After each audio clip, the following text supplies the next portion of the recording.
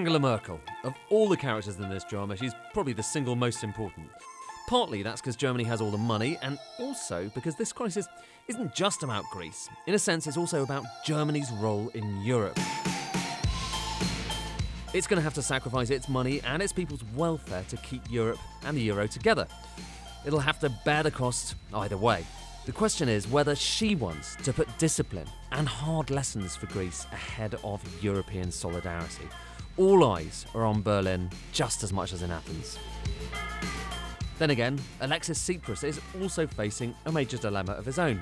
He became the Greek Prime Minister by promising to end austerity, to cancel all those nasty bailout tax rises and spending cuts, and to do that while staying in the euro.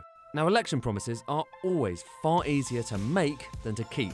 If Greece is going to get more bailout cash, which it desperately needs to pay its bills, it's going to have to continue with at least some of these cuts. Tsipras refuses.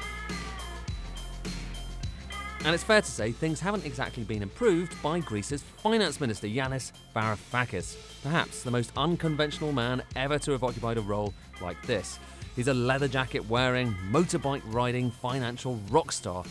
In a series of meetings with his European counterparts, he's torn up their suggestions, rejected any compromises, and even suggested that Greece would sooner default than compromise. It's alienated those he's been negotiating with. And no one more so than Christine Lagarde, the head of the International Monetary Fund. After the latest finance ministers' meeting, she said that next time there were discussions on Greece, there needed to be adults in the room, a not so subtle dig at the Greek finance minister. So, what does all of this mean for the UK? Well, of course, any financial disruption is going to be worrying for David Cameron. The 2011 economic slowdown in the UK, that was largely down to European weakness. But there is a silver lining.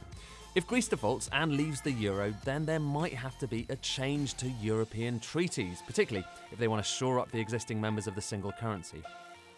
And treaty change is just what Cameron wants to give him a decent chance of winning the EU referendum.